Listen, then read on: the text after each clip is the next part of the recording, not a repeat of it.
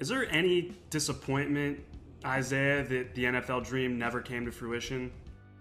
For people who want to know, or who is ever curious about, what's one of the the toughest things you ever had to do, um, I say go through those 2 years of not playing football. That was really, really tough because we talk about, we just sort of describe those pro athletes who have these mega dreams and things they want to get accomplished their entire life and actually achieve it.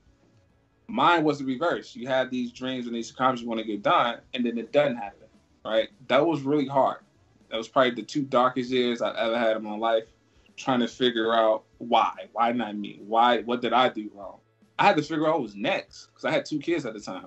What do I want to do? What can I do? What am I qualified to do? Figuring that stuff out was very, very difficult. That needed to happen in order for me to be here. I think I saved a bunch of lives not going to the NFL, and I don't mean that in a joking way.